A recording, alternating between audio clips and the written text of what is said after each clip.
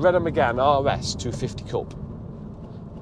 A car that, certainly on 19-inch rims and the Cup suspension, is just too firm for most British B roads.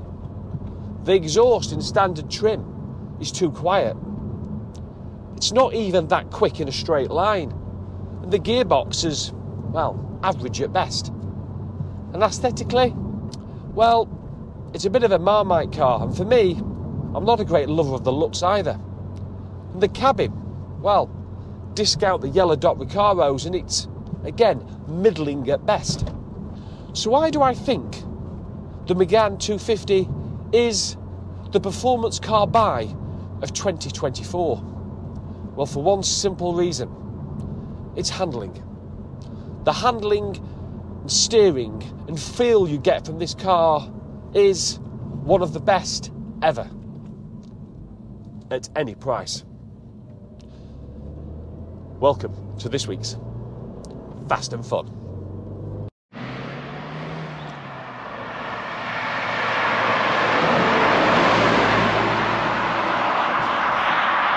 So this is first of a trio of Megane videos I'm going to do over the coming weeks.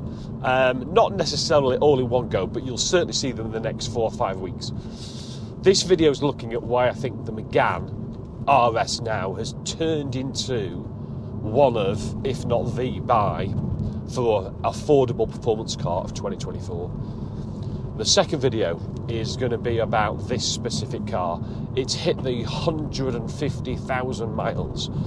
And be a bit of a myth buster, I think, about what cars, performance cars, Meganes, notoriously niggly with the reliability. How has mine fared with that many miles on the clock in only a 14-year-old car?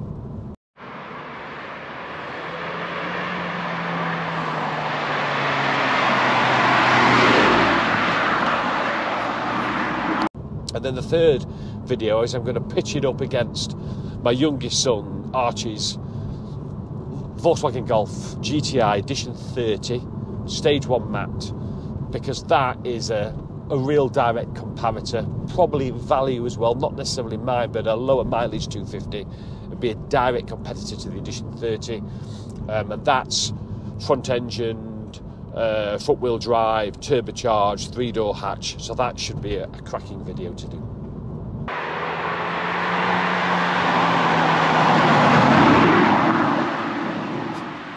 So how good is the Megane steering really? Well, when you put it into sport mode in the Megane and it changes the throttle sensitivity, you just get so much adjustability with the throttle through the corners. You need to make sure you've got the cup as well, so it's got the front limited slip differential, the LSD, and it's really on track that you can start to learn how good these cars are. It defies how hard these cars can actually corner. The turning is crisp. I can feel absolutely where the limit is. The front suspension, the wheels are telling me through the steering exactly what's happening, that immediate turning. And you can feel when the front tyres are starting to push out slightly wide and right at the edge of the limit. And again, on track, you almost corner through the use of your right foot on the accelerator. You can really play with it, and it almost makes you feel better than you probably actually are. In the 5 years I've done YouTube and 30 years of driving, there's only one car that I would say comes close to the steering feel that you get through a Megane, and that was, again, another 2010 plate actually, a Porsche Cayman S 987 Gen 2. I would say that was rear-wheel drive, but I would say the steering on that was on par with the Megane. They were both, and both are, absolutely brilliant.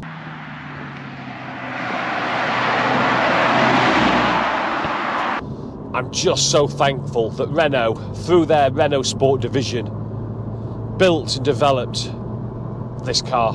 And these cars, whether Clios or Meganes or going back generations to well, the original Clio Williams and Renault 5 GT turbos, they've had a brilliant few decades and really showed the world how good they are, even though Renault Sport in name don't carry on. This corner here, you'll feel the car just load up. Oh, it just digs in deep, and the cornering, that turning, the steering telling you, loading up, and it just, the LSD working to pull you through the corner. Again here, another sweeping left-hander, third gear. It's just devastatingly quick through corners. It just eggs you on.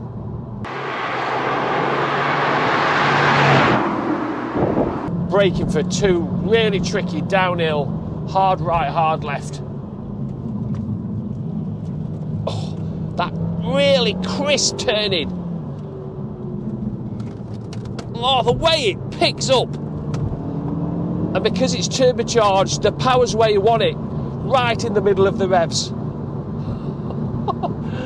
I love this car.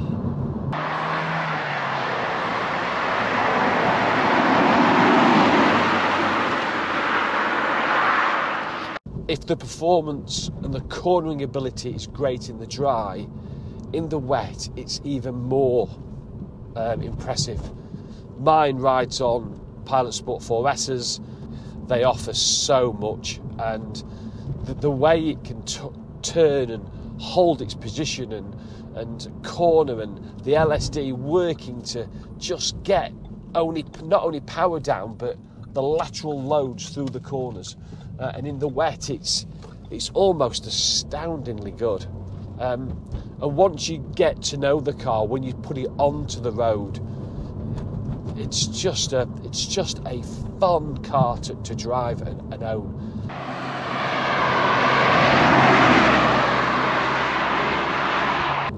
The Meganes, for many years, the bottom of the market had been sort of 6 to 7k. You'd get your higher mileage ones, bit leggy, missing history, needed a bit of work, and you really probably needed 7 to 8 to start getting into a half decent one. 8 to 10, you had a nice bulk of them. Well, those days have sort of gone now, and over the last 6 or 12 months, that floor has dropped, and it's dropped now, and I've seen some Meganes now dip below 5,000, and that suddenly, it's putting them into a whole different area. And I don't think it's specific to the Megane. I think the whole second-hand sports car market has really suffered.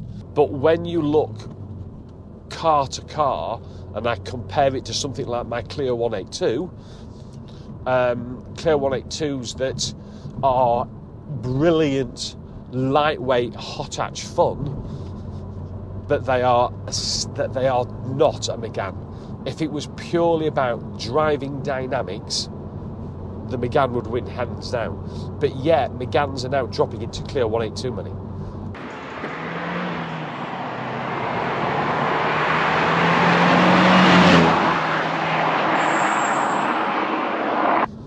Parts and servicing. It's quite affordable. It's not that expensive at all. And I would say it's cheap compared to the German marques. And residuals, the future values. I genuinely don't think there's anywhere left for the Megane RSs to fall. I think for what you get, they've hit the bottom. And that's why so many have been converted to track cars, because they're so great at handling and they're so affordable to run.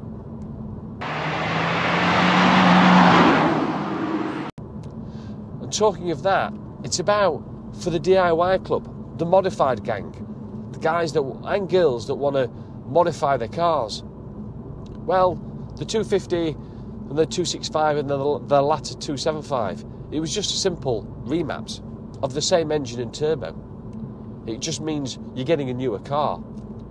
And so for me, if you buy a base 250, just a simple stage 1 will get you 280, 290 brake horsepower, no bother at all. And there's a whole marketplace out there awash to take your car from a standard OEM spec as it left the factory all the way through to a lightweight, stripped out track car.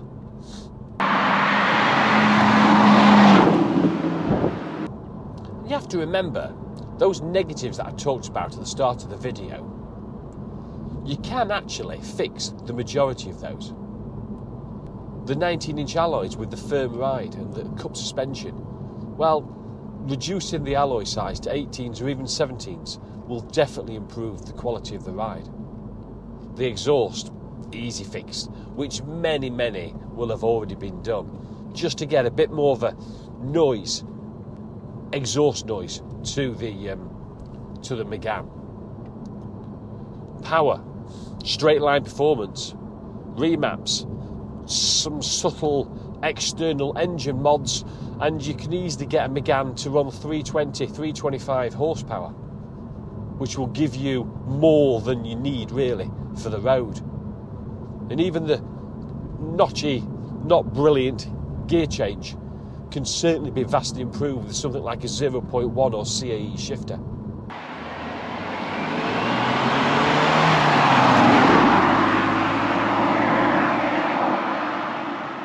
If you've never driven a Megane, I would ask this: why, when you go to a track day, are there more Meganes than just about any other car there?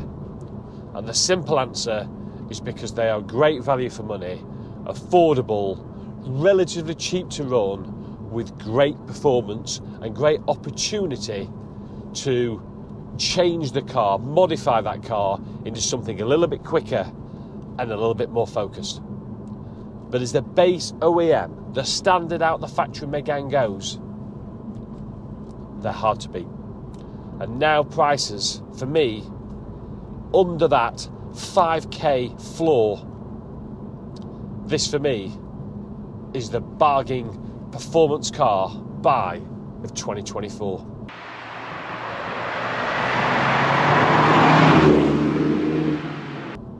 Let me know, guys, if you agree or disagree. Tell me what you'd buy with a 5k budget. I'll be interested to read. I hope you enjoyed the video. If you did, stay tuned. 2 more Megane videos coming up, plus a whole host of other cars on the channel. Keep subscribing. Thumbs up. Stay tuned. Thanks for watching.